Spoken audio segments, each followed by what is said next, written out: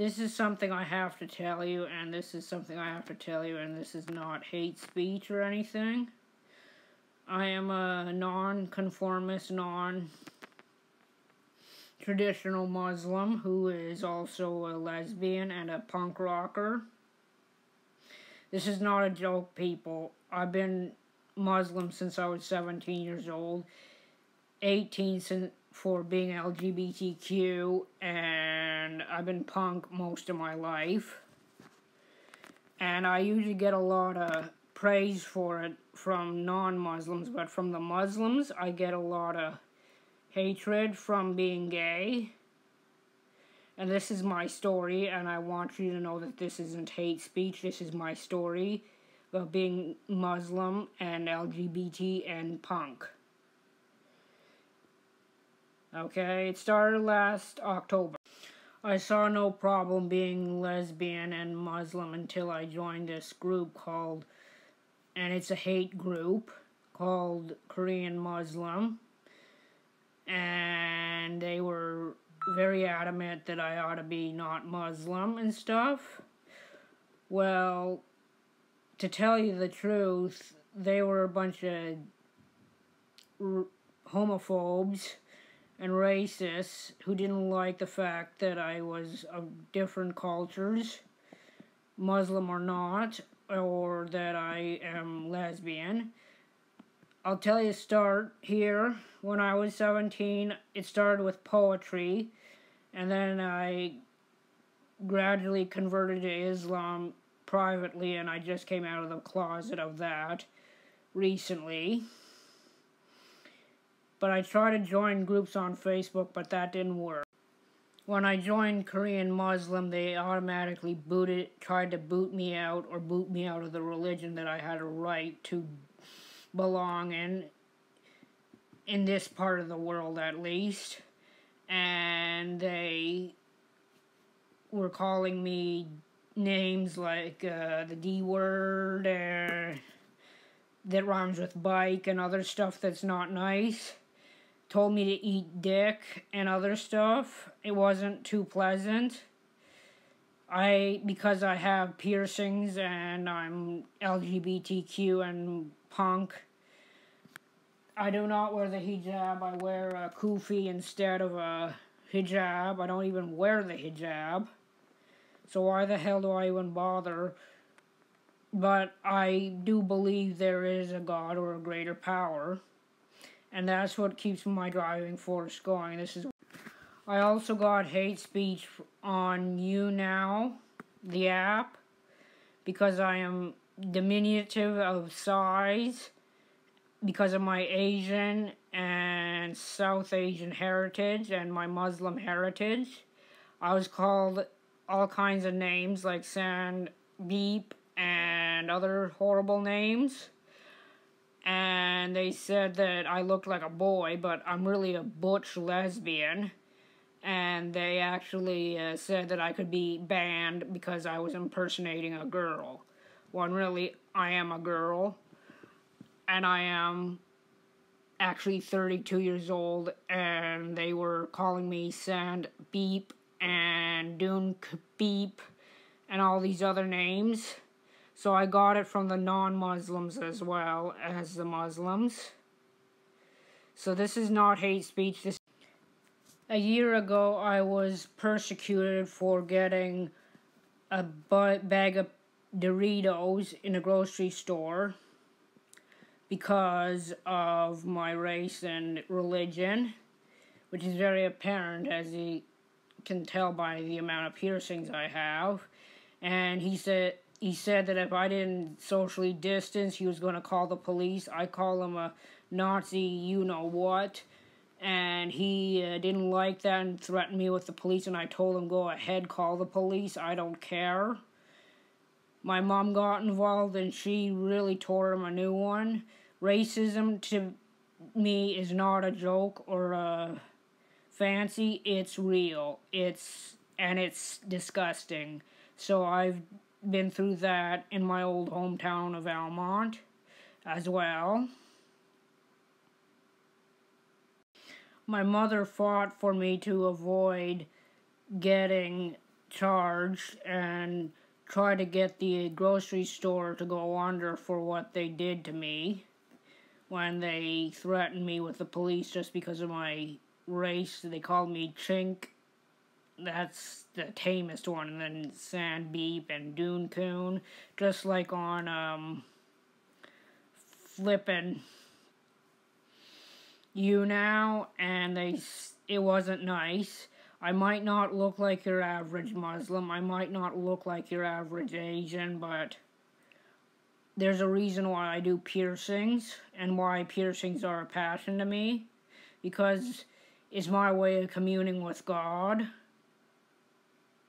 And this is basically what I'm telling you, is that I'm going to tell that I'm no different from you. And as far as people who think that I'm subhuman because I'm either Muslim, or I don't look Muslim enough, or I don't pray 5 times a day as I should, well, guess what? I read the Quran in Arabic and in English, and this is the big thing. I actually submit to God. I at least know what His plans are for me. But anyway, what you should do is treat people as human beings, as they should be treated, with respect. I don't care what religion, sex, orientation, race. I told you my story about what I had to deal with hatred, and this has been a difficult story for me to tell, and I'm probably going to get pegged. So this is where I am not a big fan of hate speech or hatred or racism or homophobia or Islamophobia. But as I said, I've had to deal with all of that all my life, from school to right now. I get called names and retard and all those other lovely names. I'm just gonna put that down. And I get put down all the time and dissed and called and bullied because of who I am. So it's really hard, and it's been hard for my mother as well. She's proud of who I became, a decent human being, but I still get disrespected. I have faced a lot of hardships because of my mental illness with PTSD, Asperger's, and depression, and hatred because of my religion and my sexuality on both parts of the Islamic world. The non-Islamic and the Islamic world don't like me very much. And whoever does is not a very savory person. Anyway, the only person that has kept me alive this whole time, other than myself and Allah, let's just say that, because I am Muslim, and it would be my mother. She helped me through these rough times, along with God, Allah, and also other things. She stuck up for me, and she was my number one. One of the hardships I had to deal with was a girl named Kay, let's say, and she bullied me until I was nearly in prison or dead. She tried to starve me to death and make me look like an anorexic because of my PTSD. She got me into fights because of my religion. And as far as social media is concerned, that was in elementary school, high school, I was respected. But in social media, I get nothing but bullshit. Hatred, hate speech, you name it, I get it. And it's been a very traumatic life for me. But I chose, if I would, I'd do it all over again. I am going to tell you this right now, both to the Muslims and the non-Muslims and the haters, that I have a heart, lungs, stomach, intestines. I got the same anatomy as you. I have the same emotions as you. And the same thought, not the same thoughts, but thought process as you. I might not be hateful in my thoughts, but I do think, I feel, I have dreams, I have desires, I wants and needs, and I have the same anatomy as every other girl, Muslim or not, and it really hurts me to be called these names. And really, this is a how to not be a jerk, because it can really hurt someone when you call someone a racist name or a hateful thing. I find solace in the Quran and in other books, whether it be holy books or the Quran. I also find solace in pen paling with people from other parts of the world so I don't feel alone, because that's the only way I can engage with people is by dealing with pen pals through snail mail or email. I'm not giving you my email anyway, but pen pals are the best thing since sliced bread, and they don't give me any bull because they've been through the same thing, because they're from different cultures as well. I find that it's important that we be respectful to one another. That's all I can say. I also write on Wattpad my different days, like the good days and the bad days and the ugly days. I also write about being LGBTQ and Muslim and being LGBTQ as well as not being Muslim, because we want to know that we are only human beings. Whoever we are, we're only human. That's it. DNA, 23 chromosomes from Mo, 23 chromosomes from Dad, and it bugs me that people hate people for that. And this has been my thing throughout my life. I just want people to know that there are people like me who are LGBTQ and Muslim.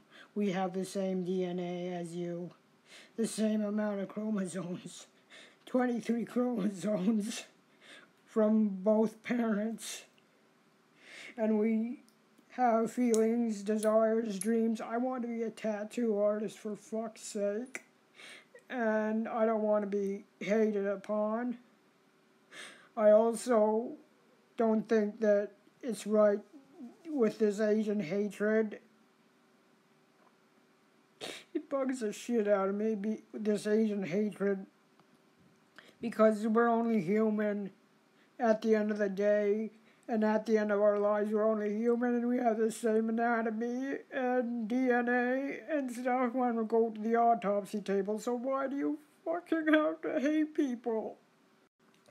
I'm just saying that people have to treat other people with respect before it's too late, before the human race suffers or we suffer as individuals. This hatred, whether it be anti-Semitism or anti-Asian or anti-Muslim, should stop, because it's hurting everybody. It hurts me the most, but it hurts everyone. This makes me very, very emotional and very passionate. As I said, there are plenty of people in the world. If you diss someone for their religion, DNA, or their fucking orientation, you diss yourself. You disrespect yourself as well as a human being. You don't just disrespect the other person when you diss someone or hate someone. You actually hate yourself and disrespect yourself as well. That's what I learned about Islam, is that if you want respect, you give respect back.